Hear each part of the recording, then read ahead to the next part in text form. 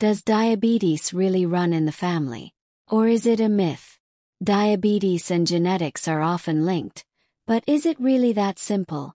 Let's dive into the science. 30 to 40 years ago, there were very few diabetics in the same family. But now it's much more prominent. The human genome remains relatively unchanged for centuries, yet the rise in diabetes is recent. Genes don't change over generations, but over centuries. So, if genetics hasn't changed, what has? The environment, both internal and external, has changed drastically. A family that eats, lives, and sleeps together develops the same health or diseases. This is the real meaning of runs in the family. Epigenetics.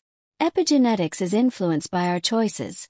The wrong foods like wheat, dairy, sugars, processed foods, and simple carbs, blue light toxicity, poor water quality, lack of sunlight and outdoor activities, sedentary lifestyle, stress, poor quality sleep, and exposure to Wi-Fi and digital devices. So, should we still focus on genetics and family history?